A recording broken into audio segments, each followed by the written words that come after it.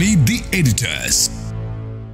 രാജ്യത്തെ മദ്രസകൾ അടച്ചുപൂട്ടാനുള്ള ദേശീയ ബാലാവകാശ കമ്മീഷൻ നിർദ്ദേശത്തിനെതിരെ വ്യാപക പ്രതിഷേധമുയരുകയാണ്. നിർദ്ദേശം ഭരണഘടനാ വിരുദ്ധമാണെന്ന് CPIM സംസ്ഥാന സെക്രട്ടറി MV ഗോവിന്ദൻ വിമർശിച്ചു. കമ്മീഷന്റെ നിർദ്ദേശത്തിനെതിരെ നിയമ പോരാട്ടം നടത്തുമെന്ന് വിവിധ മുസ്ലിം മതസംഘടനകൾ വ്യക്തമാക്കി. അതേസമയം വിദ്യാഭ്യാസത്തിന്റെ ഗുണനിലവാരവുമായി ബന്ധപ്പെട്ടാണ് കമ്മീഷന്റെ നിർദ്ദേശമെന്ന് BJP ദേശീയ വൈസ് പ്രസിഡന്റ് APA അബ്ദുള്ളക്കുട്ടി പറയും. ബാലാവകാശ കമ്മീഷന്റെ നിലപാട് ഭരണഘടനയുടെ മതനിരപേക്ഷ ഉള്ളടക്കത്തിന് യോജിക്കാത്തതാണെന്ന് CPIM സംസ്ഥാന സെക്രട്ടറി MV ഗോവിന്ദൻ പ്രതികരിച്ചു. കേരളത്തിൽ മദ്രസകൾക്ക് സർക്കാർ സഹായങ്ങളൊന്നും നൽകുന്നില്ലെന്നും MV ഗോവിന്ദൻ വ്യക്തമാക്കി. ഭരണഘടനാ വിരുദ്ധവും മതധ്രുവീകരണത്തിനിടയാക്കുന്നതുമായ ഒരു നിലപാടാണ് മുന്നോട്ടേക്ക് വെച്ചിട്ടുള്ളത് എന്ന് പ്രതികരണം വന്നുകൊണ്ടിരിക്കുക. നമുക്കാണെങ്കിൽ കേരളത്തിൽ മദ്രസാ സ്ഥാപനങ്ങൾക്ക് സാമ്പത്തിക സഹായങ്ങളൊന്നും ഗവൺമെന്റിന്റെ ഭാഗമായിട്ട് കൊടുക്കുന്നില്ല. മദ്രസകളുടെ പ്രവർത്തനം നിർത്തുന്നത് ന്യൂനപക്ഷാവകാശങ്ങൾ ഇല്ലാതാക്കാനാണെന്നും ഇത്തരം നീക്കങ്ങളെ ചെറുത്തു തോൽപ്പിക്കുമെന്നും പ്രതിപക്ഷ നേതാവ് VD സതീശൻ പറഞ്ഞു. മൈനോറിറ്റികളുടെയും ന്യൂനപക്ഷങ്ങളുടെയും അവകാശങ്ങളെ, ഭരണഘടനാപരമായ അവകാശങ്ങളെ എല്ലാം എടുത്തു കളയാൻ അവർ ശ്രമിക്കുകയാണ്. അവരിങ്ങനെ ഒരു പൊതുസമൂഹത്തിൽ ഒരു ഭിന്നിപ്പുണ്ടാക്കി, വിദ്വേഷം പരത്തി, അതിൽ നിന്ന് രാഷ്ട്രീയ മുതലെടുപ്പ് നടത്താൻ അവർ ശ്രമിച്ചുകൊണ്ടിരിക്കുകയാണ്. അതിനെയാണ് നമ്മൾ ചെറുത്തു തോൽപ്പിക്കേണ്ടത്. നിർദ്ദേശത്തെ നിയമപരമായി നേരിടാനാണ് മുസ്ലിം ലീഗിന്റെ തീരുമാനം. മതസ്വാതന്ത്ര്യത്തിനും മൗലികാവകാശത്തിനും എതിരാണ് കമ്മീഷൻ നിർദ്ദേശമെന്നാണ് സമസ്തയുടെ പ്രതികരണം. നമ്മുടെ നോർത്ത് ഇന്ത്യയിലെ ഈ കുട്ടികളുടെ മതവിദ്യാഭ്യാസത്തെയും ഭൗതിക വിദ്യാഭ്യാസത്തെയും ഒരുപോലെ തടയുന്ന ഈ മദ്രസ അടച്ചുപൂട്ടൽ നിർദ്ദേശം തികച്ചും രാജ്യത്ത് അനുഭവിച്ചുകൊണ്ടിരിക്കുന്ന മത സ്വാതന്ത്ര്യത്തിന്, മൗലിക സ്വാതന്ത്ര്യത്തിന് വിരുദ്ധമാണ്, ഘടകവിരുദ്ധമാണ്. അതേസമയം മദ്രസകൾ അടയ്ക്കുന്നതിൽ നിലപാട് കടുപ്പിച്ചിരിക്കുകയാണ് ദേശീയ ബാലാവകാശ കമ്മീഷൻ. വർഷങ്ങൾ നീണ്ട അന്വേഷണത്തിന് ശേഷമാണ് തീരുമാനത്തിലേക്ക് എത്തിയതെന്നും മദ്രസകൾ അടച്ചില്ലെങ്കിൽ മറ്റു വഴികൾ തേടുമെന്നും കമ്മീഷൻ ചെയർമാൻ പ്രിയങ്ക് കനൂൻഗോ പ്രതികരിച്ചു. മദ്രസകൾക്ക് ധനസഹായം നൽകുന്നില്ലെന്നുമുള്ള കേരള സർക്കാർ വാദം കള്ളമാണെന്നും പ്രിയങ്ക് കനൂൻഗോ പറഞ്ഞു.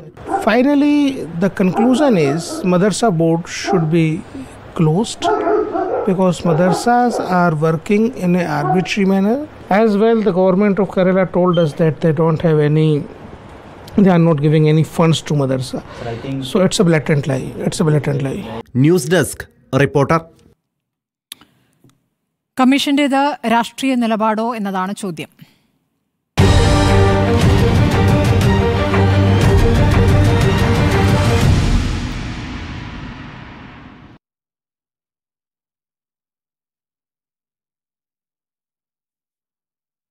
ഉണ്ണിബാലകൃഷ്ണൻ, ദേശീയ ബാലാവകാശ കമ്മീഷൻ ചെയർമാൻ്റെ തയ്യാറാക്കിയ റിപ്പോർട്ടിൻ്റെ പ്രധാനപ്പെട്ട വിവരങ്ങളാണ് പുറത്തു വന്നിരിക്കുന്നത്.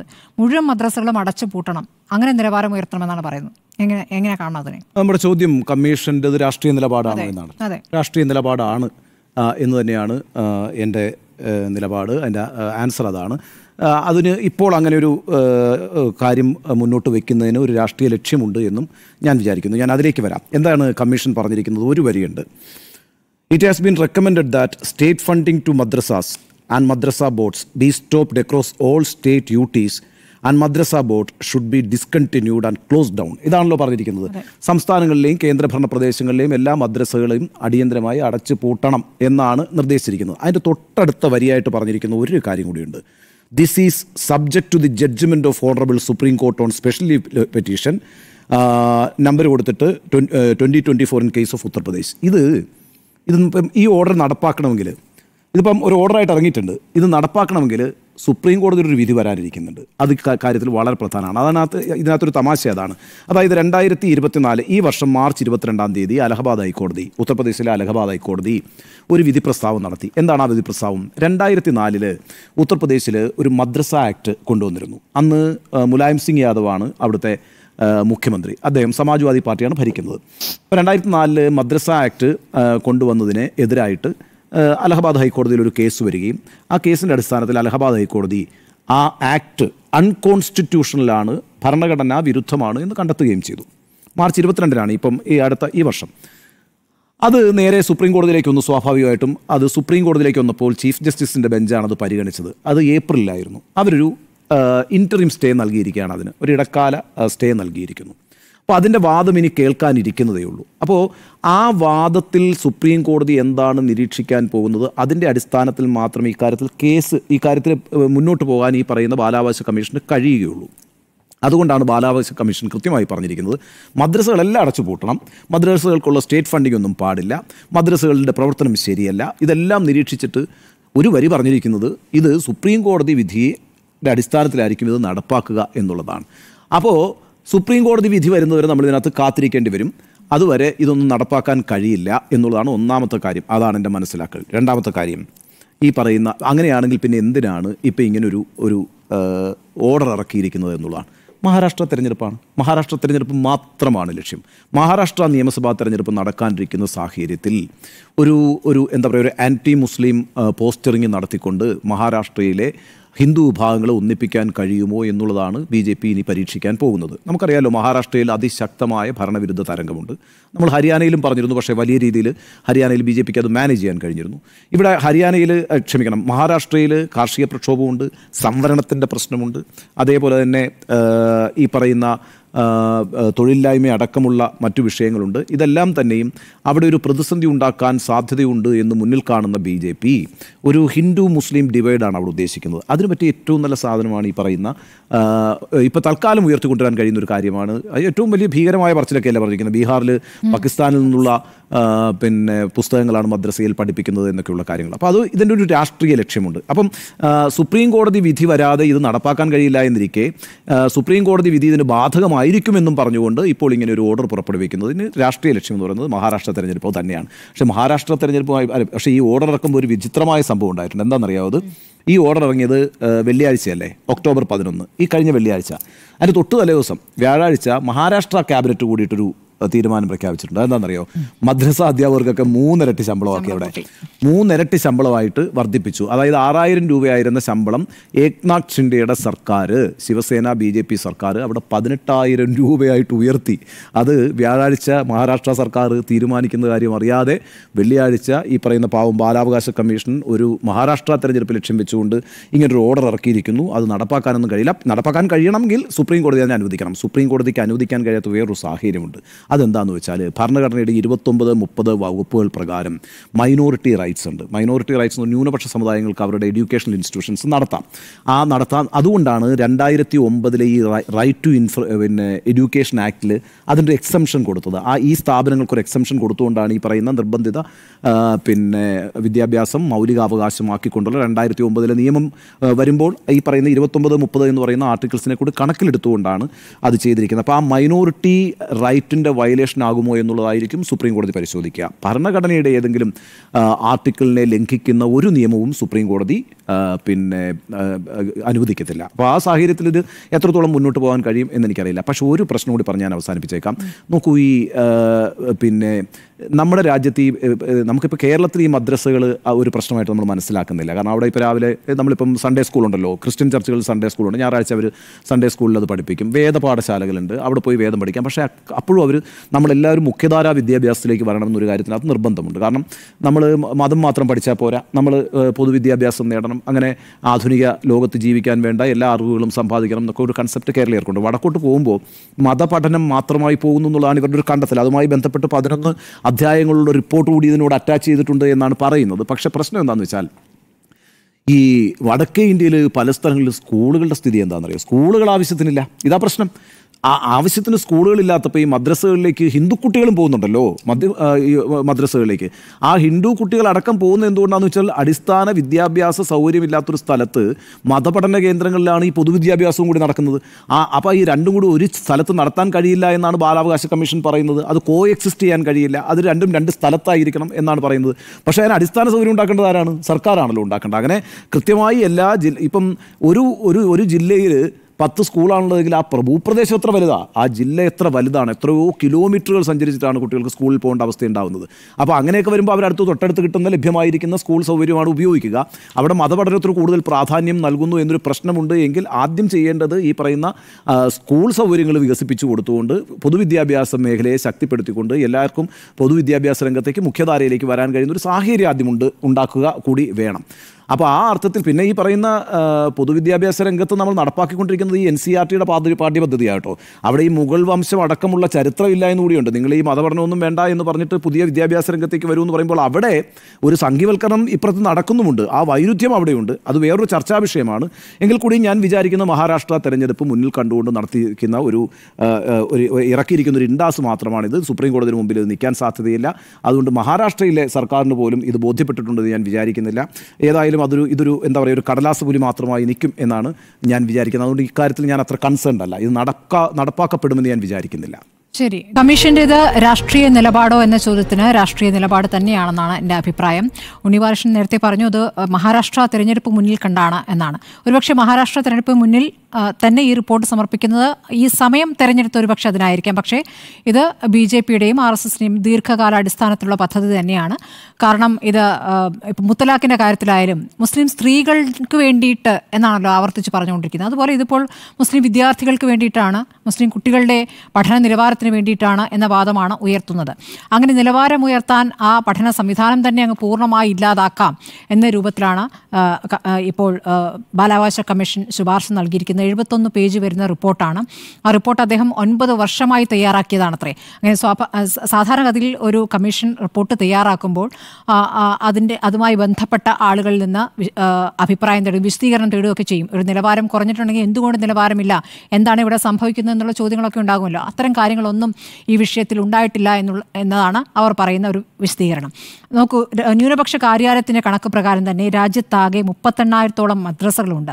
അതിൽ 28,107 അംഗീകാരവുമുണ്ട്. അപ്പോൾ ഈ മദ്രസകളൊക്കെ ഇപ്പോൾ കേരളത്തിലെ പോലെയല്ല. കേരളത്തിൽ ഇപ്പോൾ സ്കൂൾ സമയം 9 മണിക്ക് സ്കൂൾ തുടങ്ങുന്നതിന് തൊട്ട് മുൻപുള്ള സമയത്തിലാണ് മദ്രസ പഠനമുള്ളത്. അങ്ങനെയല്ല നോർത്തിൽ മദ്രസകൾ എന്ന് പറയുന്നത് സ്കൂളുകൾ തന്നെയാണ്. അത് ഇന്നും ഇന്നലെയും തുടങ്ങിയതല്ല. പഴയ കാലത്ത് സ്വാതന്ത്ര്യ സമര കാലത്ത് തന്നെ തുടങ്ങിയതാണ്. അവിടെ ഡോക്ടർ രാജേന്ദ്ര പ്രസാദും രാജാറാം മോഹൻ റോയ് ഒക്കെ പഠിച്ചത് മദ്രസകളിലാണ് എന്നാണ് പറയുന്നത്.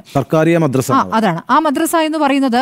അതിൽ സ്കൂൾ സംവിധാനം ഇപ്പോൾ ഈ പറയുന്ന ഉത്തരേന്ത്യയിലെ മദ്രസകളെല്ലാം തന്നെ അവിടെ 10ാം ക്ലാസ്സും 12ാം ക്ലാസ്സും ഒക്കെ CBSE സിലബസിൽ തന്നെ പോകുന്നതാണ്. NCERT ആണ് സിലബസായി നിൽക്കുന്നത്. അപ്പോൾ അങ്ങനെയുള്ള പഠനം തന്നെയാണ് അവിടെ നടക്കുന്നത്. പക്ഷേ മതപഠനവും അതിൻ്റെ വശത്ത് നടക്കുന്നുണ്ട്. അത് പൂർണ്ണമായും മതപഠനത്തിലേക്ക് മാത്രം കേന്ദ്രീകരിക്കുന്നു എന്നുള്ള തെറ്റായ നിഗമനമാണ്. കാരണം പശ്ചിമ ബംഗാളിൽ 70,000 ഹിന്ദു വിദ്യാർത്ഥികൾ കഴിഞ്ഞ വർഷം 10ാം ക്ലാസ് പരീക്ഷയ്ക്ക് അപ്പിയർ ചെയ്തു എന്നുള്ളൊരു കണക്ക് വരുന്നുണ്ട്. അതോടൊപ്പം തന്നെ വിവിധ സംസ്ഥാനങ്ങളിലെ കണക്കുകൾ ആ തരത്തിൽ വരുന്നുണ്ട്. അപ്പോൾ അവിടെയൊക്കെ പഠന നിലവാരം ഈ മദ്രസകളിൽ സാധാരണഗതിയിൽ ഇപ്പോൾ സച്ചാർ കമ്മീഷൻ്റെ റിപ്പോർട്ടുണ്ടായിരുന്നല്ലോ, മദ്രസകളിലേക്ക് മുസ്ലിം വിദ്യാർത്ഥികൾ പൊതുവേ പോകുന്നില്ല. 90% അങ്ങനെ മതപഠനത്തിനായി പോകുന്നില്ല. പോകുന്നത് എന്തുകൊണ്ടാണ്? പട്ടിണി കൊണ്ടാണ്. ഭക്ഷണം കിട്ടും, മദ്രസകളിൽ ഭക്ഷണം കിട്ടും. ആ ഭക്ഷണം കിട്ടാൻ വേണ്ടി വലിയ ദാരിദ്ര്യത്തിൽ കഴിയുന്ന ഹിന്ദു വിഭാഗത്തിലെ കുട്ടികളും നന്നായി പോകുന്നുണ്ട്. അങ്ങനെയാണ് പശ്ചിമ ബംഗാളിലൊക്കെ സ്ഥിതിയുള്ളത്. അപ്പോൾ മദ്രസയിൽ നല്ല വിദ്യാഭ്യാസവും അതോടൊപ്പം പഠനവും ഭക്ഷണവും ലഭിക്കുന്നു എന്നതുകൊണ്ട് മാത്രം പോകുന്നവരുമുണ്ട് എന്നുള്ളൊരു പ്രധാനപ്പെട്ട വസ്തുത അവിടെ നിൽക്കുകയാണ്. അപ്പോഴാണ് അവിടെ നിലവാരമില്ല എന്ന് പറയുന്നു. അതോടൊപ്പം പാകിസ്ഥാനിലെ സിലബസാണ് ബീഹാറിൽ പഠിപ്പിക്കുന്നതെന്ന് പറയുന്നു. ഇതിനൊക്കെ എവിടെയാണ് തെളിവുകൾ? ഇത് വളരെ ഗുരുതരമായ കാര്യമാണല്ലോ. അങ്ങനെ ഒരു തെളിവ് ലഭിച്ചിട്ടുണ്ടെങ്കിൽ അതിന് അപ്പോൾ തന്നെ നടപടിയെടുക്കേണ്ട ഒരു കാര്യമാണ്. അങ്ങനെയൊന്നുമില്ല. ഇതൊരു റിപ്പോർട്ടായി സമർപ്പിക്കുക മാത്രമാണ് ചെയ്തിട്ടുള്ളത്. ഇപ്പോൾ സംസ്ഥാന സർക്കാരുമായി ബന്ധപ്പെട്ട് പറയുന്നത് ഇവിടെ കേരളത്തിൽ മദ്രസകളില്ല എന്ന് കേരള സർക്കാർ റിപ്പോർട്ട് നൽകിയത്. അങ്ങനെ ഒരു റിപ്പോർട്ട് ഒരിക്കലും കേരള സർക്കാർ നൽകില്ല. 12,000-ഓളം മദ്രസകൾ ഇവിടെയുണ്ട്. പക്ഷേ സർക്കാരിൻ്റെ സഹായത്തിൽ പ്രവർത്തിക്കുന്ന മദ്രസകളല്ല. അതായിരിക്കും പറഞ്ഞിട്ടുണ്ടാകുക. സർക്കാർ സഹായമല്ല. ഇവിടെ മദ്രസകൾ പ്രവർത്തിക്കുന്നത് ഒന്നുകിൽ സമസ്ത കേരള ജംഇയ്യത്തുൽ ഉലമ, ജമാഅത്തെ ഇസ്ലാമി, കേരള ജംഇയ്യത്തുൽ ഉലമ, തബ്ലീഗ് ജമാഅത്ത് തുടങ്ങിയ സംഘടനകൾക്ക് കീഴിലാണ് ഇവിടുത്തെ മദ്രസകൾ പ്രവർത്തിക്കുന്നത്. അപ്പോൾ ഈ ഉത്തരേന്ത്യയിൽ മുഖ്യധാര വിദ്യാഭ്യാസം നടപ്പാക്കുന്ന മദ്രസകൾ തന്നെ ഇല്ലാതാക്കണമെന്ന് പറയുമ്പോൾ ആ വിദ്യാർത്ഥികൾ പിന്നീട് എവിടെ പോയി പഠിക്കും? എന്താണ് ഈ തീരുമാനത്തിന് പിന്നിൽ? അപ്പോൾ ഈ മുസ്ലിം വിഭാഗവുമായി ബന്ധപ്പെട്ട പ്രധാനപ്പെട്ട കാര്യങ്ങളെല്ലാം തന്നെ അവരുടെ അവകാശങ്ങളുമായി ബന്ധപ്പെട്ട കാര്യങ്ങൾ ഇടപെടുക, ഭരണഘടനാ ലംഘനം തന്നെ നടപ്പാക്കുക എന്നുള്ളതാണ് ഉദ്ദേശിക്കുന്നത്. പക്ഷേ ഇപ്പോൾ ഈ മദ്രസകൾ ഭരണഘടനാ ലംഘനം നടത്തുന്നു എന്ന വാദമാണ് ഈ കമ്മീഷൻ പറയുന്നത്. തീർച്ചയായും നേരത്തെ പറഞ്ഞതുപോലെ അലഹബാദ് ഹൈക്കോടതി വിധിക്ക് ഇപ്പോൾ സുപ്രീം കോടതിയിൽ നിന്നൊരു സ്റ്റേ ഉണ്ട്. ആ സ്റ്റേക്കപ്പുറമുള്ള പൂർണ്ണമായ തീരുമാനത്തിലേക്ക് സുപ്രീം കോടതി എത്തും.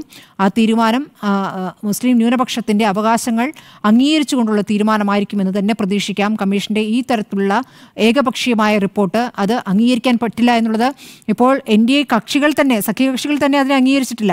LJPയുടെ ഭാഗത്ത് പ്രതികരണം വരുന്നു, PDPയുടെ ഭാഗത്ത് പ്രതികരണം വരുന്നു. ബീഹാറിൽ ഇങ്ങനെ ഈ രൂപത്തിൽ ഇത്രയും വലിയ ഗുരുതരമായ ആരോപണം വരുമ്പോൾ അതിൽ നിതീഷിന്റെ പ്രതികരണം എന്താണെന്ന് അറിയേണ്ടതുണ്ട്. ഭാവിയിലും കഴിയില്ല, കാരണം അതാണ് TDPക്കും പറ്റില്ല, JDUവിനും പറ്റില്ല. അപ്പോൾ അതെ, മഹാരാഷ്ട്രയിൽ ഇപ്പോൾ ഷിൻഡെ മുഖ്യമന്ത്രിയായ മഹാരാഷ്ട്രയിലാണ് മദ്രസ അധ്യാപകരുടെ ശമ്പളം കൂട്ടിയിരിക്കുന്നത്. അപ്പോൾ അതിനെ എങ്ങനെയാണ് ഇവർ കാണുന്നത്? അപ്പോൾ ഇതൊക്കെ അങ്ങനെ വിചിത്രമായ ചില കാര്യങ്ങൾ നടക്കുന്നു. സർക്കാരിന്റെ പ്രതികരണം എന്തായാലും വന്നിട്ടില്ല. ഇന്നിപ്പോൾ സംസ്ഥാനത്തെ BJP നേതാക്കളുടെ പ്രതികരണം വരുമ്പോഴും പറയുന്നത് അതൊരു റിപ്പോർട്ട് വരികയല്ലേ ചെയ്തിട്ടുള്ളൂ, മദ്രസ പൂട്ടിയിട്ടില്ലല്ലോ എന്നാണ് പറയുന്നത്. അപ്പോൾ അടിയന്തരമായി നടപ്പാക്കില്ല, പക്ഷേ ഭാവിയിൽ നടപ്പാക്കാൻ ഉദ്ദേശിക്കുന്ന ഒരു കാര്യമാണ് എന്ന കാര്യത്തിൽ തർക്കമില്ല. അപ്പോൾ കമ്മീഷൻ ഇത് രാഷ്ട്രീയ നിലപാട് തന്നെയാണ്. സുജിയ, മദ്രസ വിദ്യാഭ്യാസത്തിലൂടെ പ്രാഥമിക വിദ്യാഭ്യാസം, അതായത് സാർവത്രിക വിദ്യാഭ്യാസം കേരളത്തിൽ അടക്കം എല്ലായിടങ്ങളിലും 14 വയസ്സ് വരെയുള്ള കുട്ടികൾക്ക് സൗജന്യവും നിർബന്ധിതവുമായിട്ടുള്ള വിദ്യാഭ്യാസം ഉറപ്പാക്കണമെന്ന് UN വരെ പറയുന്നതാണ്. അപ്പോൾ ആ ഒരു സാർവത്രിക വിദ്യാഭ്യാസത്തിന്റെ പരിധിയിൽപ്പെടുന്ന അക്ഷരങ്ങളും അക്കങ്ങളും കണക്കും ഭൂമിശാസ്ത്രവും എല്ലാം ഭാഷകളും ഒക്കെ ഗ്രഹിക്കുന്നതിന് ആവശ്യമായ ഒരു വിദ്യാഭ്യാസ സമ്പ്രദായം മദ്രസകളിലുണ്ട് എന്ന ഒരു ധ്വനിയിലേക്ക് കൊണ്ടുവരേണ്ട. മദ്രസയിൽ എന്ന് പറയുന്നത് അവരുടെ പ്രാഥമിക ലക്ഷ്യമെന്ന് പറയുന്നത് മതവിദ്യാഭ്യാസമാണ്. മതത്തെക്കുറിച്ചാണ് പഠിപ്പിക്കുന്നത്. അത് ഇസ്ലാം മതത്തെക്കുറിച്ചാണ് പഠിപ്പിക്കുന്നത്, അല്ലാതെ എല്ലാ മതത്തെക്കുറിച്ചും പഠിപ്പിക്കുന്ന അങ്ങനെയുള്ള ഒരു വിജ്ഞാന കേന്ദ്രമൊന്നുമല്ല മദ്രസ. അപ്പോൾ മദ്രസകളിൽ നടക്കുന്ന മതവിദ്യാഭ്യാസത്തിലൂടെ മതാധ്യക്ഷന്മാരും അതുപോലെ തന്നെ മതം കൈകാര്യം ചെയ്യുന്ന മുല്ലാക്കന്മാരും മാത്രം മതി എന്നാണോ? അങ്ങനെയല്ല. മുഖ്യധാരയിലേക്ക് എന്ന് പറയുമ്പോൾ സമൂഹത്തിന്റെ എല്ലാ തുറകളിലും ജോലി ചെയ്യുന്ന വ്യക്തികളെ വളർത്തിയെടുക്കുന്ന തരത്തിൽ അവർക്ക് വിദ്യാഭ്യാസം ലഭിക്കണം.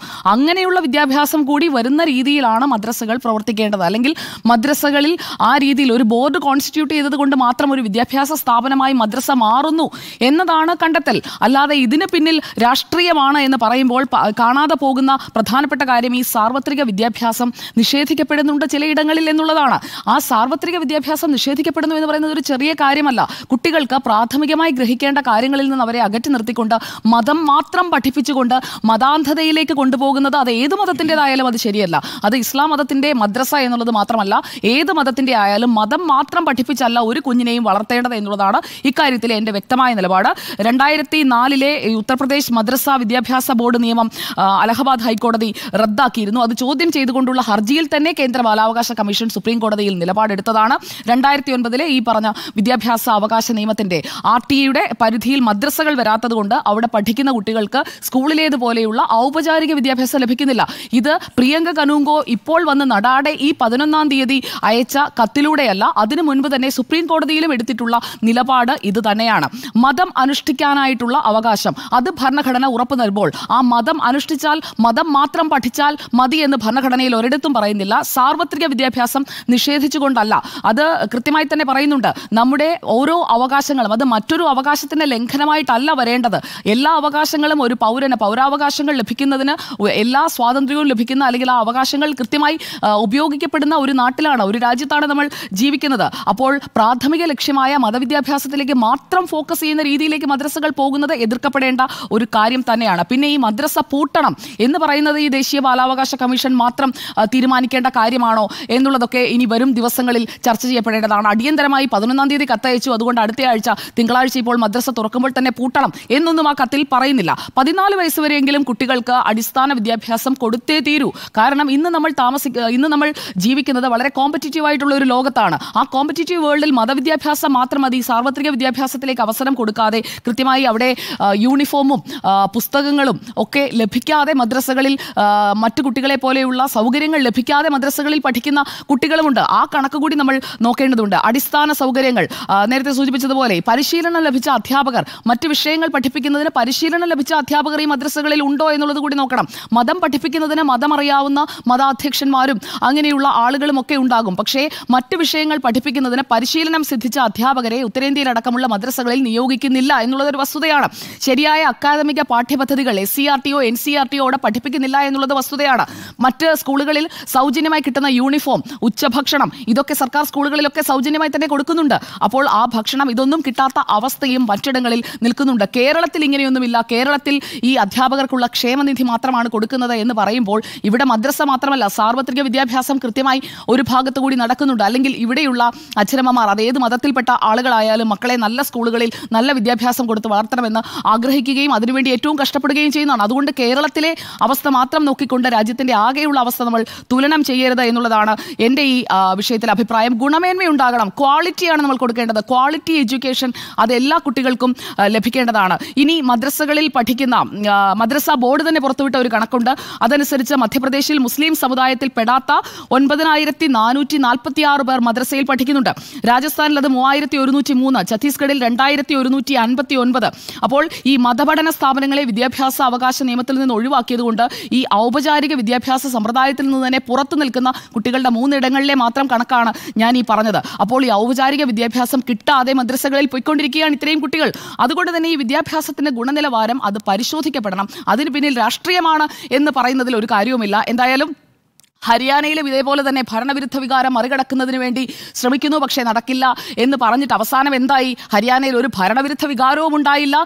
ആദ്യഘട്ടത്തിൽ അങ്ങോട്ട് 60 സീറ്റിൽ വരെ 5-6 വോട്ടിന്റെ ലീഡ് വന്നപ്പോഴേക്കും ജയിച്ചുവെന്ന് കരുതി ആഹ്ലാദിച്ച ആളുകൾക്കൊക്കെ പിന്നീട് എന്ത് സംഭവിച്ചു എന്നുള്ളത് നമ്മൾ കണ്ടതാണ്. ഇപ്പോൾ മഹാരാഷ്ട്ര തെരഞ്ഞെടുപ്പ് ലക്ഷ്യമിട്ടാണ് ഓർഡർ എന്ന് പറയുന്നതിനകത്ത് ഒരു അടിസ്ഥാനവുമുണ്ട് എന്ന് ഞാൻ കരുതുന്നില്ല.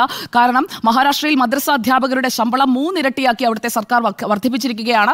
6000 രൂപയായിരുന്നത് അതിപ്പോൾ 16,000 രൂപയാണ്. അവിടെ ഈ കോൺഗ്രസും NCPയും പയറ്റാൻ ശ്രമിച്ചുകൊണ്ടിരിക്കുന്നത്, അല്ലെങ്കിൽ നേരത്തെ തട്ടേ അവർ ചെയ്തുകൊണ്ടിരിക്കുന്ന ഒരു കാര്യമെന്ന് പറയുന്നത് ഈ മുസ്ലിം വോട്ട് പങ്കിടുക, മുസ്ലിം വോട്ട് പങ്കിട്ട് നേട്ടമുണ്ടാക്കുക എന്നുള്ള ഒരു ഫോർമുലയാണ്. ആ ഫോർമുല ഇത്തവണ പാളുമെന്ന് മനസ്സിലായപ്പോഴേക്കും ഇതൊരു രാഷ്ട്രീയ ലക്ഷ്യമാണ് എന്ന് പറഞ്ഞുകൊണ്ട് രാജ്യമാകെ ഒരു കലഹം ഉണ്ടാക്കുന്നതിന് പകരം മദ്രസകളിൽ ഔപചാരിക വിദ്യാഭ്യാസം കിട്ടാതെ പോകുന്നുണ്ടെങ്കിൽ അത് പരിഹരിക്കാനുള്ള നടപടി, അതിനുള്ള ഇനിഷ്യേറ്റീവാണ് മതസംഘടനകൾ എടുക്കേണ്ടത്. അല്ലാതെ മതാന്ധത ബാധിച്ച് ഇത് മുഴുവൻ ന്യൂനപക്ഷത്തിനെതിരാണ്, മുസ്ലിങ്ങൾക്കെതിരാണ് എന്ന് സ്ഥാപിക്കാൻ നോക്കുന്നത് ശരിയല്ല.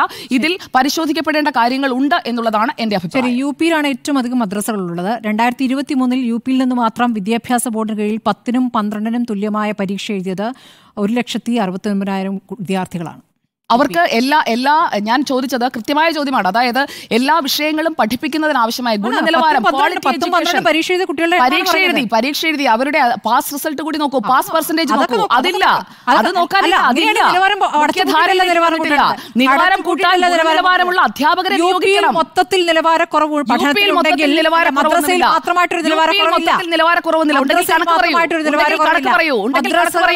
മദ്രസയ്ക്ക് വേണ്ടി ഒരു കാര്യമില്ല. പരിഹാരം നിലവാരം ഉയർത്താനുള്ള സംവിധാനം. ഉത്തരേന്ത്യയിലെ എല്ലാ മദ്രസകളിലും മതവിദ്യാഭ്യാസം മാത്രമായി ഒതുക്കുന്നു എന്ന് പറയുന്നത് ശരിയായ കണക്കല്ല. അത് ശരിയല്ല. ഈ ബംഗാളിലും UPയിലും പരീക്ഷ എഴുതിയ കുട്ടികളുടെ കണക്കാണ് ഞാൻ നേരത്തെ. പരീക്ഷ എഴുതിയ കുട്ടികൾക്ക് അടുത്ത ഉപരിപഠനത്തിന് പോകാൻ കഴിയും. ബാക്കി എല്ലാ സ്കൂളിലെയും ഉപരിപഠനത്തിന് പോകുന്നുണ്ടോ? മദ്രസകളിലെ മാത്രമാണ് ഉപരിപഠനത്തിന് പോകുന്നുണ്ട്. ശരി, കമ്മീഷനേത് രാഷ്ട്രീയ നിലപാടെന്ന് ചോദിക്കുമ്പോൾ രാഷ്ട്രീയ നിലപാട് എന്നുള്ളതാണ് രണ്ടുപേരുടെ അഭിപ്രായമല്ല എന്ന് സുജയും.